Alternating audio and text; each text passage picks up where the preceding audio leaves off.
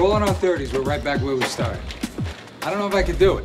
My old man's breaking my balls. You're home not even one day and already you're acting like a dope. Your old man's breaking your balls? Yeah. My mother just got her PhD in ball breaking. I don't even know what I'm gonna do. I don't even have my bedroom anymore. My Nana took it over. This kid's still calling his grandmother Nana. You're writing letters to Santa Claus, too? Whatever. Wait, that's it. We can move in. Whoa. This place is nice.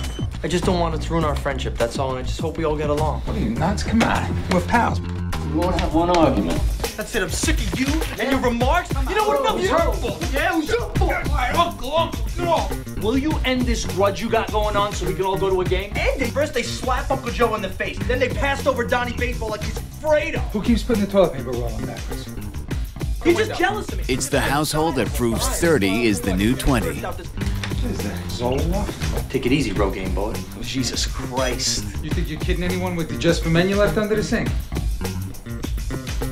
You can tell? They already have a home. They're just looking for a network.